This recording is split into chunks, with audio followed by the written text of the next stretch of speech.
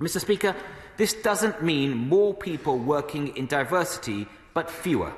In my view, there are already too many of these roles, and at a time when our constituents are facing some real pressures around the cost of living, we must spend every penny with care.